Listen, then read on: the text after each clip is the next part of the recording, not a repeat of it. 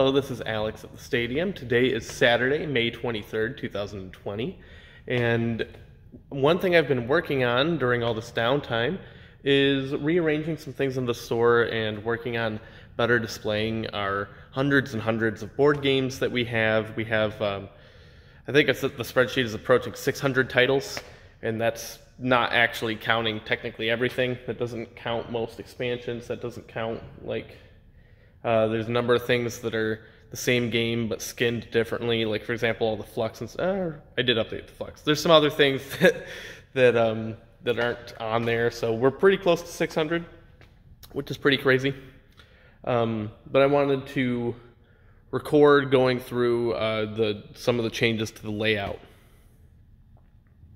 Now, do keep in mind that some of this is still a work in progress. Some of it we are still figuring out the best way to do things, especially for when we are open again and starting to have some people in the store, but still trying to keep things and people separate enough to allow them to possibly actually play some things in the store as well as just shop here. Turn the camera around. Okay. So Monopoly has grown to get its own spot just because there's so much of it. But it's on the other side of the rack that it was already on, and then we're able to better display some of these other items, you know, all these Unos and all that stuff still there. Party games still exactly where they were at. We are just... I did clean it up a little. It's largely in alphabetical order now. And then there's, you know, some more stuff on the side here. We're gonna continue going this way, and then we're gonna go this way, but then we're gonna hop back over here last to cover the big additions, which you'll probably see in the background. So this before was two-player only games up top, and then abstract strategy games down here. We eliminated the two-player only category, and you'll see that there's these green stickers on a number of games, on a number of titles. And what the green sticker means is that it is two-player friendly. And in that capacity, I was a little zoomed in, didn't mean to. In that capacity, that means that we would still recommend buying the game if you only intend to ever play it with two people. I mean, some games, that's obvious, like chess, obviously you're only going to play it with two people. But, you know, other games, like, for example, photosynthesis, a little less clear. And that's throughout the store. There's another color sticker that I do not believe we have any on in the abstract strategy section. So, actually, I lied. There's one right here. Sorcerer's Stones has a blue sticker, which means that it actually supports solo play. So for people that like to play solo, look for the blue stickers, and then you will know that that is a game that may fit your needs. So now this, I'm gonna get new signs made. I haven't just gotten to it yet because, well, peeling the tape off and cleaning that and stuff is annoying and time consuming. It'll happen, just hasn't happened yet. Some of them I got off that were easier. But this is all area control influence now. There were dice games, and then like Ticket to Ride over here. Those have found new homes. But this is area control influence. You notice we're able to show off the wonderful cover art on a lot more boxes now, due to the extra stuff that you can see over there, which I'll be able to go over soon.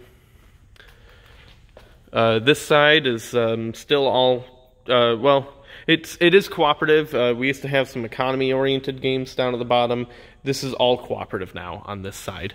You'll notice there are a lot of blue stickers and a lot of green stickers on this section, and that makes sense because there's some cooperative games that you just could do the same thing yourself, play as multiple people, or even the rules support playing just an individual character, things of that nature. Then over here we have card games. We did have role-playing storytelling up top before, but that has moved, and now this is all card games. You'll notice we have lots and lots of Red Dragon Inn and Smash Up. We just did a big restock of those and preparing for hopefully reopening soon. Obviously, all the flux and stuff that was there before, things of that nature. And then we've got over here, this is actually all worker placement, despite the tile placement signs that I need to get rid of. So these are all worker placement. Again, much more front-facing. We can better display a lot of things. Some smaller items hanging up top that don't really sit well on a shelf. This is over here. This is one of the only spots that has multiple categories in the same thing. So the first two rows here are action and dexterity. So like Catch the Moon, which I like to describe as like reverse Jenga, where you're building a ladder to the moon. Slide Quest, which you have these you have a thing sitting on these flippers, and you have to apply leverage to them in order to slide a thing around a track. And there's different levels and things that you can do with different obstacles that you have to go around. And then down at the bottom, we have a selection of educational games. They do have their own section for educational games, and it doesn't look like a lot here, but that's because most of them are very small box things. So these are the ones that have larger boxes that I couldn't really hang. All of the other educational games are on this side here, and this Braintopia that needs a new hanging thing. But yeah. We've still got some of the sports merchandise things here. So like, you know, all the branded spottits and stuff for sport teams and things that we carry stuff for are over here. Up front, there are, on the glass cubes, it was always kind of a hodgepodge of different things, just kind of whatever we felt we needed to put there. It was always sort of unofficially the new arrival section, but then there was also other stuff that we wanted to highlight, because if people see the store from out there, they might, for example, see Cards Against Humanity, and that kind of helps bring people into the store. But and gives them an idea of what the store is about. But I did do some cleaning up. Currently, this half is all bestsellers, and then this half is all newer items, new arrivals, items that we did not have as recently as the rest. Eventually, the plan is for us to get some more shelves for new arrivals, to have a dedicated section for that, so there isn't this split. And then this will just all be bestsellers, but it's remarkably difficult to get extra shelves right now with so many places shut down. So for now, this is what we're doing. More shelves will come later. Speaking of new shelves, we were able to get some. So this section is one of the other sections that has multiple things. They're on nice reinforced glass shelves, but the first three rows here are all set collection. So like Ticket to Ride, you have to collect the train cards and then turn them in to build your tracks and then complete your routes. And then this bottom row and some of the things on the side here are area movement. So that's going to include a lot of pick up and deliver games. It's kind of a catch-all of a few more niche things that are harder to put into, for example, area control, influence, or other categories. But area movement does accurately describe all of these games in one way or another.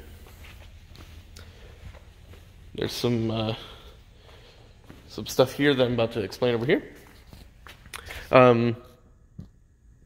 These are all economy games. So it'll include a lot of engine builders and things of that nature.